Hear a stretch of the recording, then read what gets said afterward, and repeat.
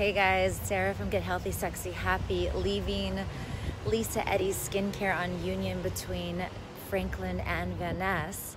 And man, I'm about to take you on a journey. It is a holistic, all-natural OsmosisBodySculpt, kind of a cool sculpt competitor.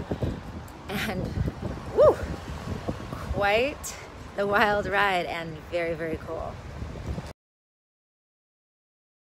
What a beautiful space you've cultivated. Thank you. Here is the makeup station, and so I have a nice selection of holistic, natural, clean, safe, non-toxic cosmetics. Really beautiful selection of sort of a curated star products. You can never just have like a one or two lines. So over here again, more. I mean, everything from deodorant to soaps to body products to internal supplements that further detox. And what is going on with this Osmosis holistic detox? Yeah, so this here, it's beautiful, and it actually it's an MD who's gone holistic. So he really looks at it from all angles, using nano pico and microcurrent to stimulate muscle toning and detoxification.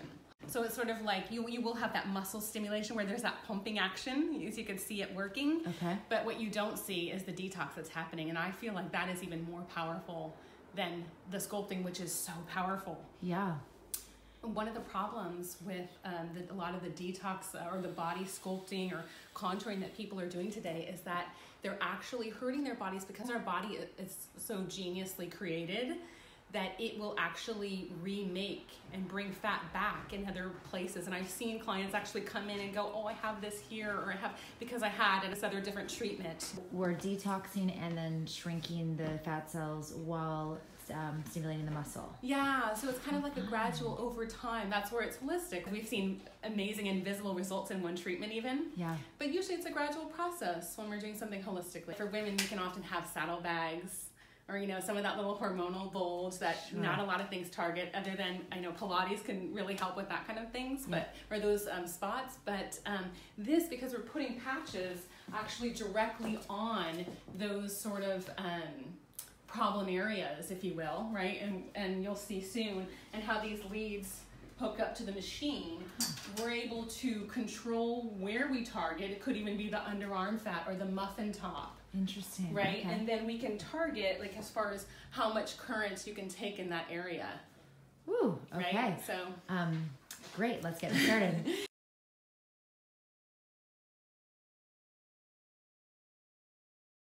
Trying out the OsmosisBodySculpt. It uses a variety of electrical currents to stimulate, shrink, and detox out whatever the fat cells are holding on to. But it's very, very tight. Let's see here. Got them on my belly. You can see it kind of pulsing and everything jumping. Okay, so we are done with the osmosis stimulation, and now I'm in an infrared. It's warming. It's going to add to lymphatic drainage and sweating.